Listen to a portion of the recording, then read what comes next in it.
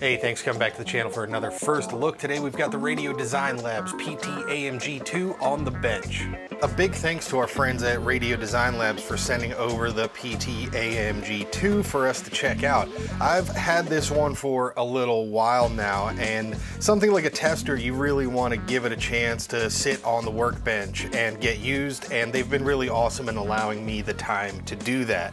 Most of us have used or carried a Whirlwind qBox at some point in our careers probably, and while there are a lot of nice features on the qBox, I think there's always room to do things a little differently. One of the more common tasks the qBox is handy for is to simply send out tone to test a signal path, or to plug in a signal to monitor what's being sent down a given line. Basic but essential functions in the pro audio world.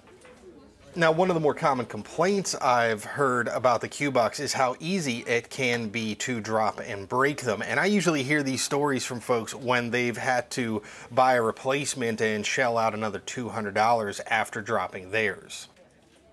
So the PT-AMG2 isn't going to save you any money up front. These come in right around $300 at the time of filming, and it doesn't really solve any of the size or weight or battery requirement complaints that I've also heard about the qBox over the years. These things are built like an absolute tank. If you plan on dropping one, I would seriously recommend wearing foot protection. It comes in at 1 pound 8 ounces loaded with that pair of 9-volt batteries. Now, power for this unit is listed as 12 to 24 volts DC, and you can power it either internally off that pair of 9-volt batteries or externally from a wall plug, the same one that all of Radio Design Labs units pretty much seem to use. One thing to note is during testing, this unit did power up just fine with a single 9-volt battery, and I didn't even get the low battery indicator, so not sure how long that would go for or what your results would be, but it does seem to operate down to 9 volts just fine. One specific addition from the qBox that I personally find very helpful is this really nice LED VU meter. Now, you do lose the ability on this unit to monitor with headphones. There's no headphone jack. There's XLR and RCA,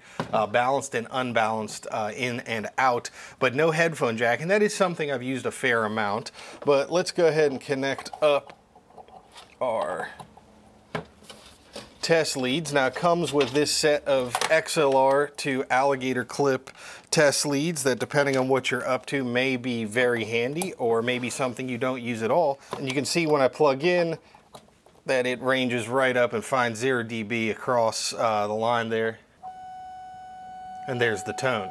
Now, this tool is specifically designed to assist with installed audio work, and if you've worked with Radio Design Labs gear before, you know they make the little modules, and a lot of times in situations you'll see multiples of those modules running in signal chains. So you might have inputs from a mic pre, and then other modules around them for compression or other tools. There's so many of those little stick-on module tools, and a unit like this where you can see input and output levels to a degree of accuracy is very, very helpful indeed in setting those up and making sure you have good gain structure between those different stages of your signal path. So that's what this unit was designed for, and there is another unit that goes in tandem with this. If you need to send the signal, the tone generator, out from a distance, there's the PT-ASG1 signal generator module available, and it is essentially just one half, just the output half of this tool. Now, both feature a switched mic or line level balanced output that can be internally referenced to +4 or +6 dBu,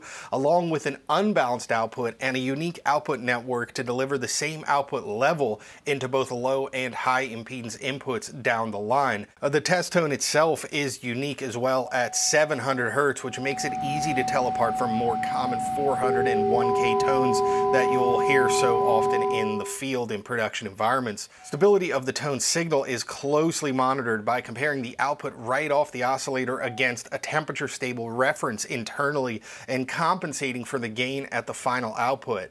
This video was made possible in part by my good friend Baz the Roadie. He's out on tour right now, and you can follow along at theroadie.com. But when he's not on tour in the off season, he does awesome seminars about touring life, pro audio on the road, and you want to be sure to catch those if you're in the Pacific Northwest. So hit theroadie.com for more info and dates. He's going to be announcing his fall schedule very soon. Reach out to him and let him know if you're interested in that kind of a seminar about touring pro audio. theroadie.com. Thanks for all the support, Baz.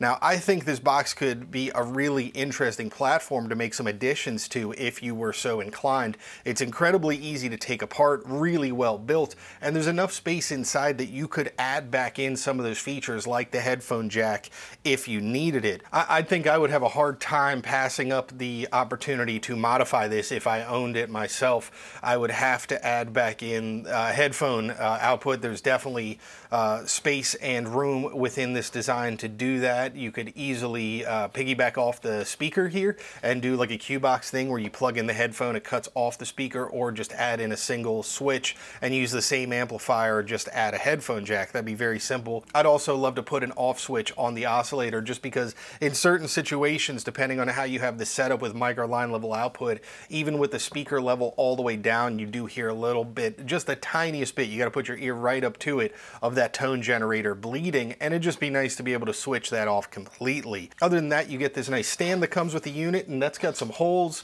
and really makes just a great angle for leaving this on the bench. There's a real nice weight to this unit. It feels like a proper tool, and something that drives me crazy about benchtop tools, a lot of times anyway in our industry, is we're using XLR cables with heavy connectors, heavy cable, and you put something on the bench that, while it, lightweight is good for carrying it around, when you connect it up, a lot of times your cable is dragging your tool across the bench. So having that stand and the option to put some screws through that to mount that is really helpful. The other thing that I don't know how much I would use, but definitely would come in handy for somebody, is the little hook on the back there.